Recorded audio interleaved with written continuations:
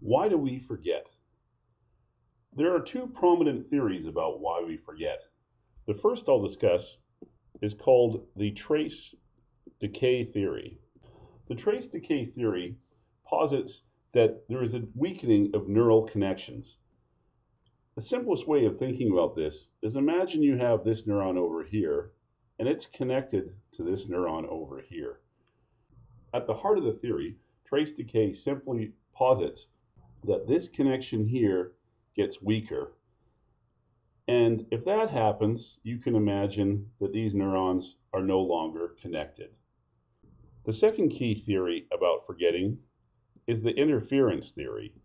The interference theory simply posits that if you've got a whole bunch of neural connections, and you can imagine a bunch of neurons being interconnected throughout the brain, the interference theory posits that if you have a whole bunch of interconnected neurons, and if a new set of neural connections develops, there might be interference in these common areas that are shared by both of the memory traces.